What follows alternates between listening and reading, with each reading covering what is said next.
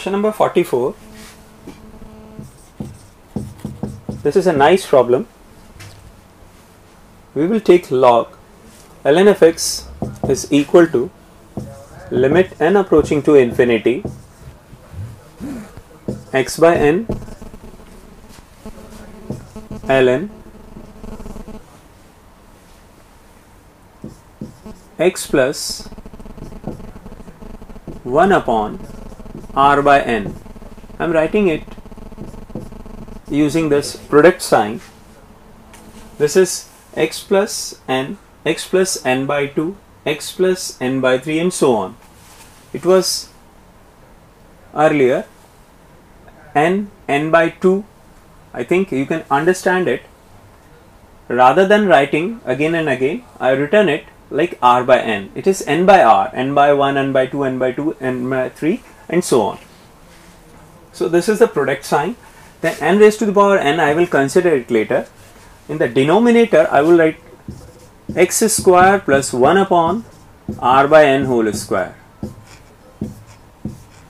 This is the product of all these terms multiplied by 1 upon r by n in the product form, because it is n factorial upon n raised to the power n.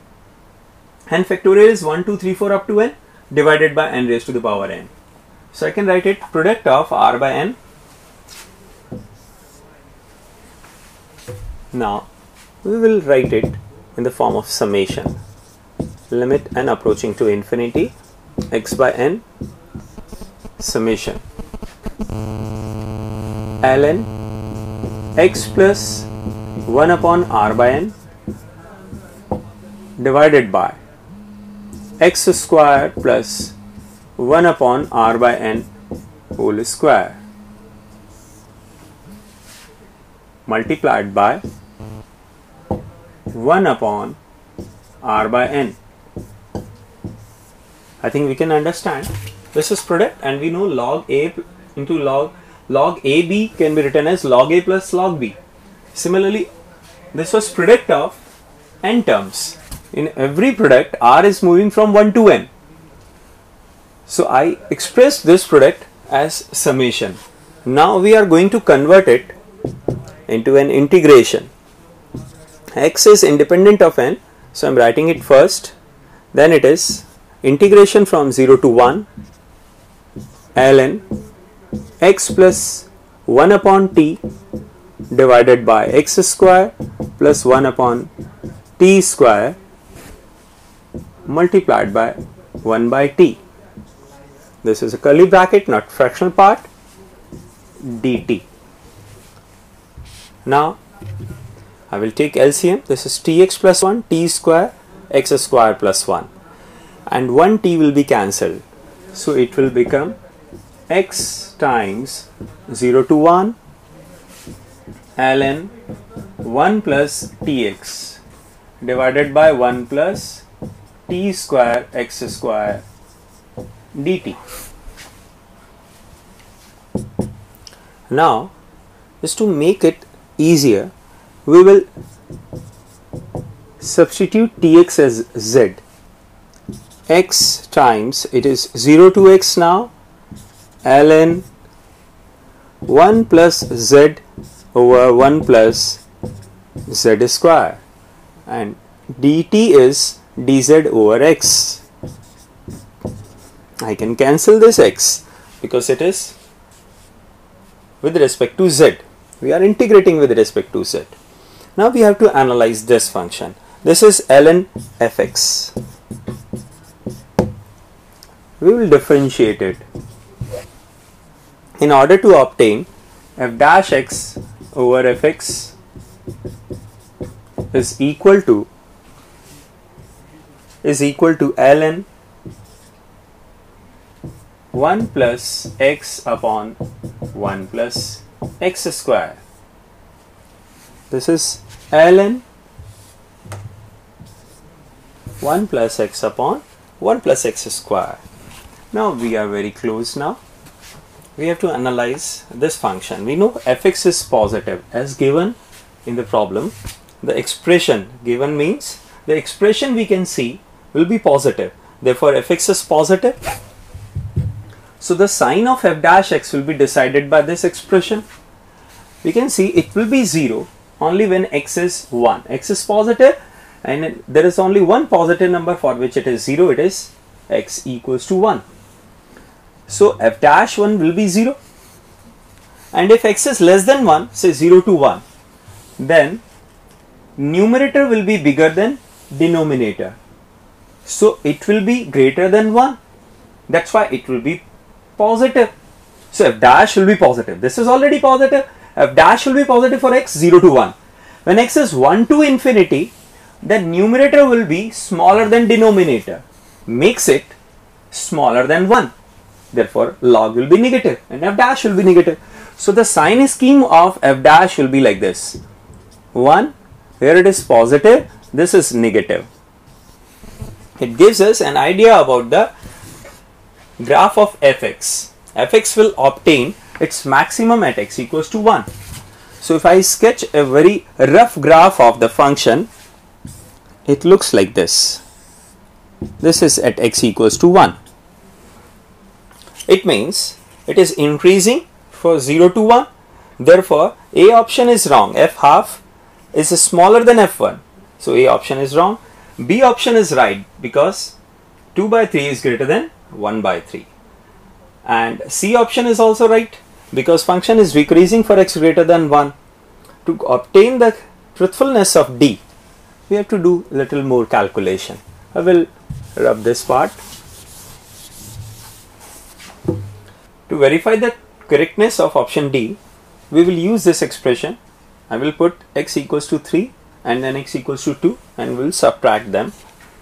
F dash 3 upon F3 minus F dash 2 upon F2 is equal to ln 4 by 10 minus ln 3 by 5,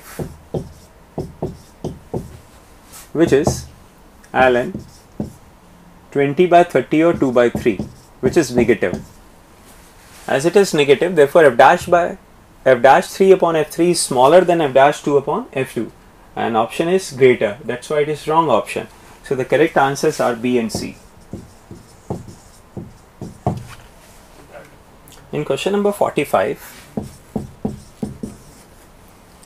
this is limit x approaching to 2 fx into gx divided by f dash x upon g dash x. This is given as 1, whereas numerator is approaching to f2 into g2 as both the functions are continuous and differentiable, and g2 is given as 0, so numerator is approaching to 0. Similarly, denominator is approaching to 0 because of f dash 2 is 0. As it is in the form of 0 by 0, I can apply L'Hopital. By L'Hopital, it will become limit x approaching to 2 f dash x into gx plus fx into g dash x divided by f double dash x into g dash x plus f dash x into g double dash x. X is approaching to 2, therefore f dash x will approach to 0. So this quantity is 0. Applying the limit, it is f2 into g dash 2 and f double dash 2 into g dash 2, as it is a non-zero, f double dash 2 into g dash 2, whereas f dash 2 is again 0. So this term will be 0 and g double dash is a finite quantity, therefore I will say it is 0 and this limit is 1. Therefore, f double dash 2 is equals to f2 and f2 is positive as the codomain of f is 0 to infinity, the positive real numbers. Now f dash 2 is 0 and f double dash 2 is positive. It means x equals to 2 is the point of local minima. So option A is right and therefore option B is wrong. And C option can be judged here. F double dash 2 is equals to f2 not greater than. So C is wrong.